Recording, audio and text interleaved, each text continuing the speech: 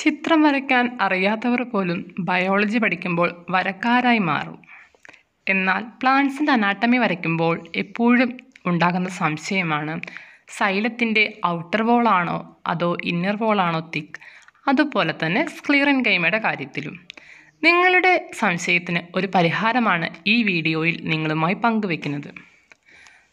നമുക്കറിയാം സൈലവും സ്ക്ലീറൻകൈമയും പ്ലാന്റ്സിലെ non living tissues ആണ്.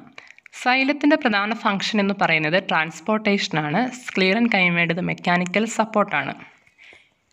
ഇനി നമ്മൾ ടിപ്സിലേക്ക് കടക്കുകയാണ്. അപ്പോൾ ഇവിടെ സൈലത്തിൻ്റെ ഔട്ടർ വോളും ഇന്നർ വോളും വരച്ചു. ഇനി നമ്മളൊരു കോഡ് ഒരിക്കലും നമുക്ക് മറന്നു പോകാതിരിക്കും. തിക്ക് വോൾ ഏതാണെന്ന് മറന്നു പോകാതിരിക്കാൻ ഒരു കോഡാണ് OX. OX എന്ന് പറഞ്ഞാൽ സൈലത്തിൻ്റെ ഔട്ടർ വോള് തിക്ക്. ഇതൊരിക്കലും മറക്കാൻ പാടില്ല. OX എന്നൊരു കോഡ്. അപ്പോൾ സൈലത്തിൻ്റെ ഏത് വോളാണ് തിക്ക്? ഔട്ടർ വോള് തിക്ക്.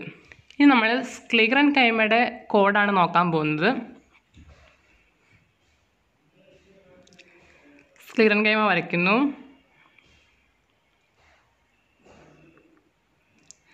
സ്ക്ലീറൻകൈമയുടെ തിക്ക് വോള് വരച്ചു.